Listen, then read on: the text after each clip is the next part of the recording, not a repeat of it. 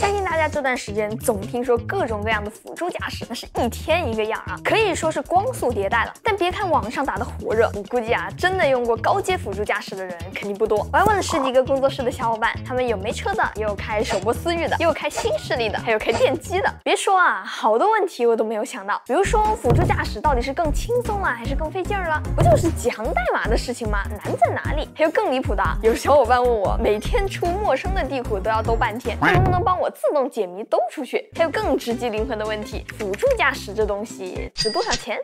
我作为理想ONE的老用户，也开了很多车的辅助驾驶了。这次呢，就要讲清楚，来一个辅助驾驶新手指南。不过说的简单，还真不容易啊！各种各样的路况可不是变出来的。咱们的小伙伴这几天每天就开着车出去不同的地方兜圈，足足跑了1000多公里，忙得在工位上面都看不到他。这下真的可以讲了。这路径怎么还去海边吃了个大餐啊？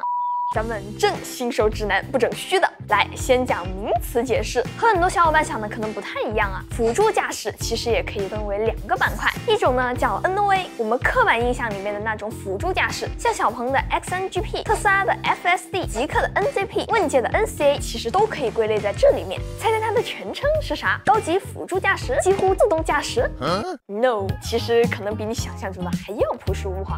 导航辅助驾驶是不是很合理？它的终极目标就是跟着导航从起点直接开到终点，但是现在肯定还没有完全做到的嘛，那这时候就得靠 LCC 出马了。它的全名是车道居中控制，意思也很简单啊，就是能在车道居中。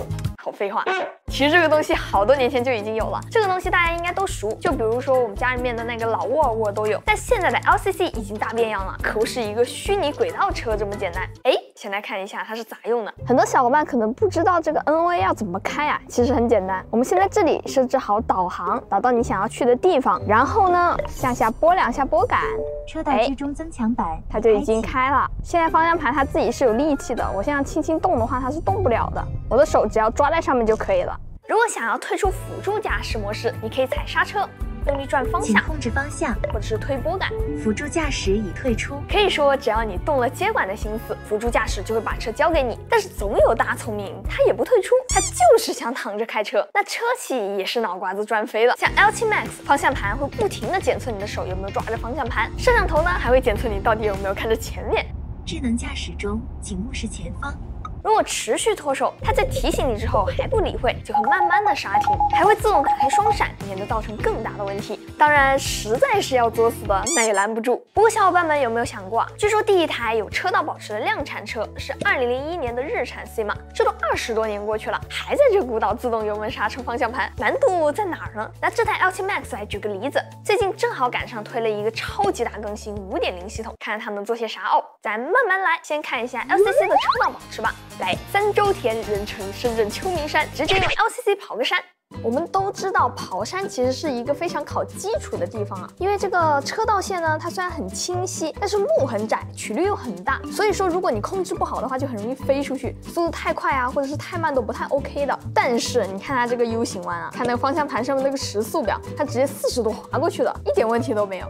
然后呢，我们后面又马上遇到了这种对面来一堆车的这种情况啊，你看这个方向盘它都已经转超过90度了，但是它没有任何抖动的感觉啊。而且别看它的名字还叫 LCC 啊，它可不只是只能跟着标线走的呆瓜。就比如说 LCC 最麻烦的就是路口了，车道保持直接遭遇最大挑战，车道都没有了，怎么保持啊？我抽几个例子来看看哦。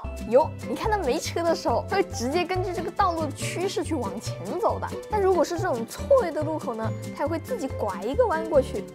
如果这个路口是要转弯的话，它会提醒你手动去拐弯。前方路口转弯，请手动转向。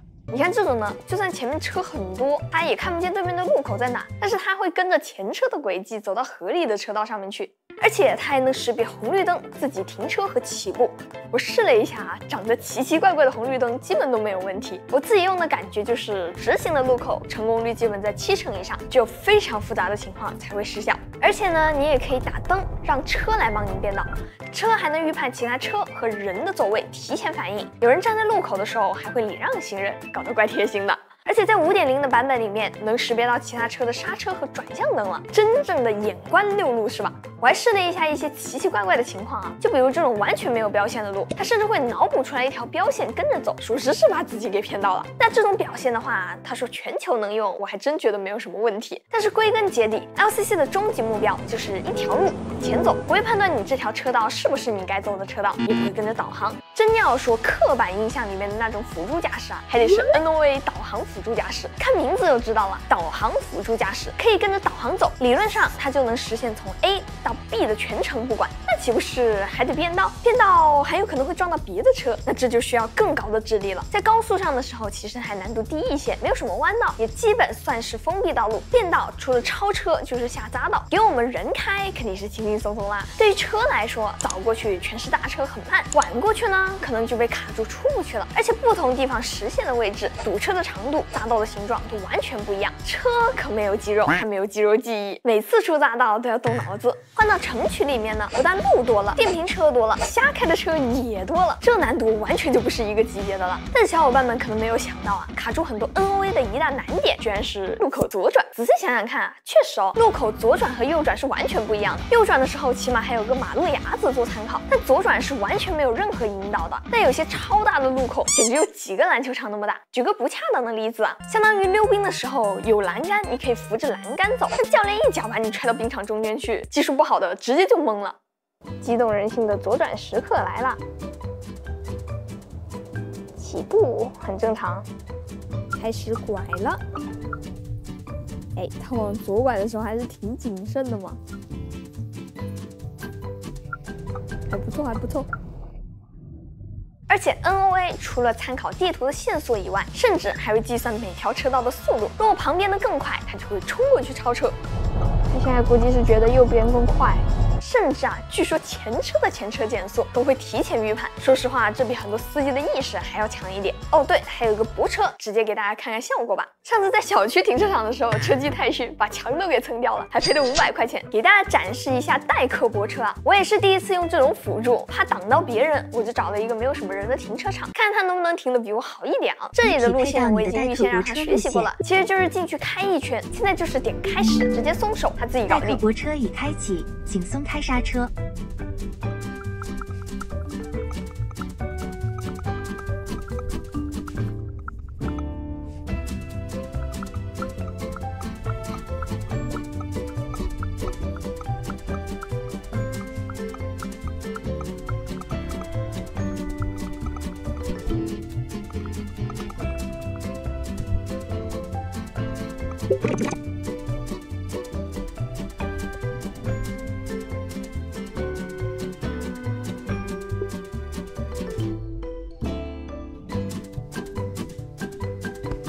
泊车已完成。